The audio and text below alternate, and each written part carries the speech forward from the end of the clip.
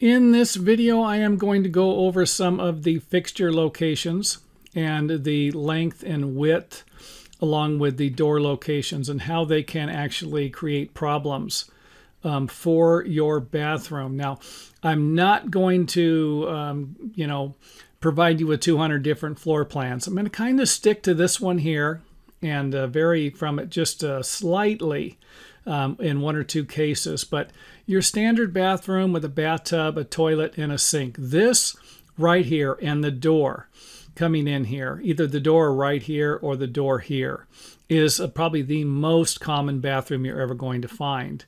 And by the time you're done with the video, I think you'll understand why. So 5 foot is usually going to be the width. Reason for that is because most tubs are 5 foot wide. If you come to one that is 5 foot 6 inches, or 66 inches, that's probably going to be because the bathtub is 5 foot 6 inches, or there's going to be a little tile ledge at the end. Now, the width of the bathroom can vary. For example, 7 foot 6, I believe, is about the smallest bathroom you're going to have for something like this. I say that all you need to do is put a different sink in, maybe a stand-up pedestal sink, and you can make it even smaller. So maybe 7 foot is going to be about the smallest for a bathtub, toilet, and a sink. Maybe 8 foot to 8 foot 6 is going to will provide you with a larger vanity area.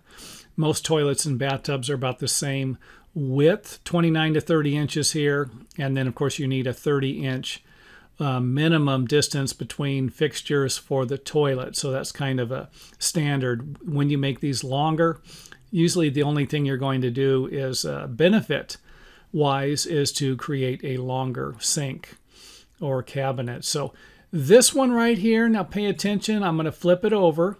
This is a reverse, and now the reason why I'm flipping them over is just to give you an idea to kind of when you're looking at a plan and you're saying, wait a minute, this isn't my house here. This is.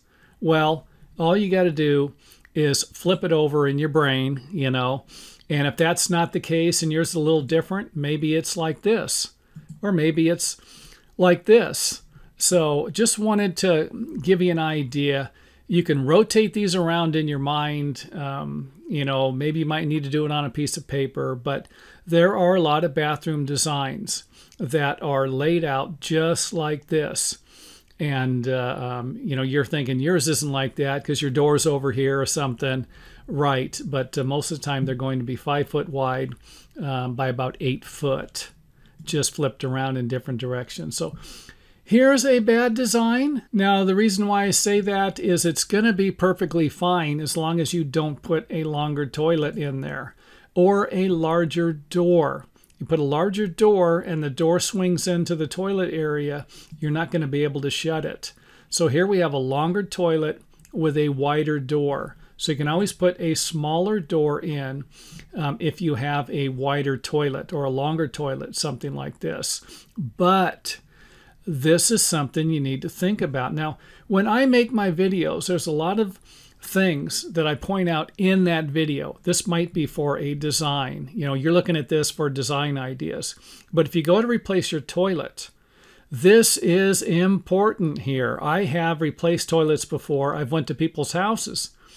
They buy the toilet. I go to their house and I go, you know what? Not going to work. You're going to have to get a smaller toilet. Not too happy, but as long as I'm not the one who has to take the toilet back, then at least I'm not miffed or irritated about that. They can be. So something definitely to think about. And of course, this is what it would look like with a small toilet. And here's what it would look like with a longer one. So you can see where it's going to hit the toilet. Not going to be a good thing. Now let's go to putting the toilet on the other side. This isn't going to be a problem with the door because now the vanity's in here. Now, it could be a problem if you're going to get a wider vanity, so that would be something else to consider in your design. I know some people think that they can buy a kitchen cabinet, which might be a little wider than a bathroom cabinet.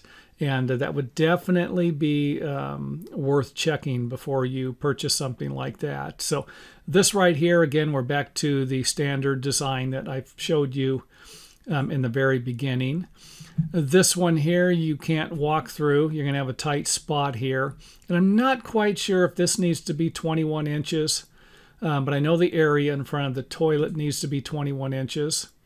Here you have a smaller sink, so I reduced the size of the sink cabinet, made it a little smaller to make the area a little easier to walk through. This could be a possibility if you want to create a design like this. So if you already have an existing design like this, you know, and I understand it's going to cost a lot to change the plumbing, you're probably going to want to stay with this. Don't change it. Now this, of course, don't even think about, you know, and again, I got to throw this out there. I've had a lot of people say, can I put the toilet in front of the sink? Well, this is what you're going to end up with in this bathroom. Now you can always make it a little longer. Fine. Now you can change some stuff around.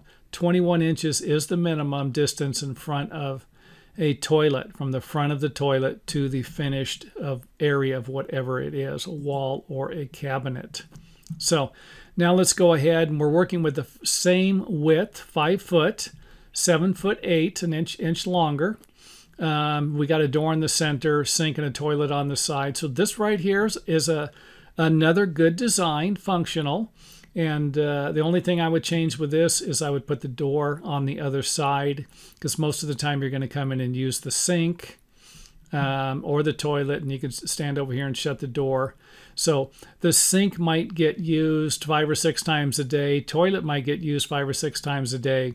Bathtub once a day, something like that, so you can see where I'm going with. If you have this here, you're going to have to shut the door.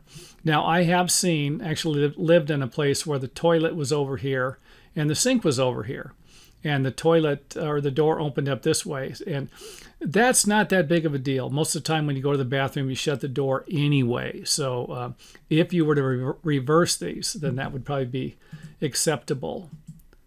So this is just it reversed. I got the bathtub over here and the sink and the toilet over here.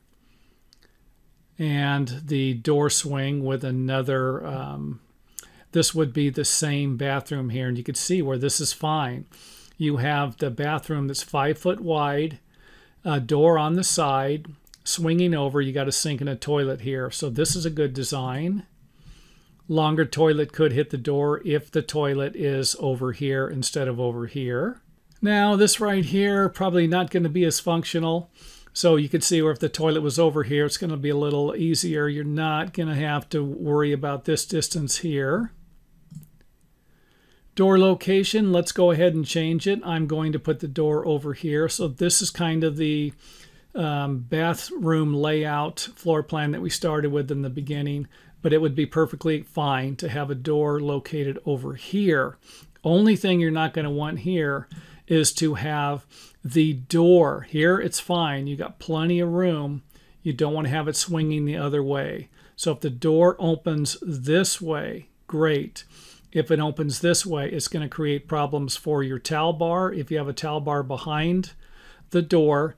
And of course, if you could just imagine coming in here. So you're going to open the door. You're going to have to stand in this area to shut it, or stand in this area over here to shut it. So not really that good of a design. So here we have the door swinging in. I've seen this plenty of times.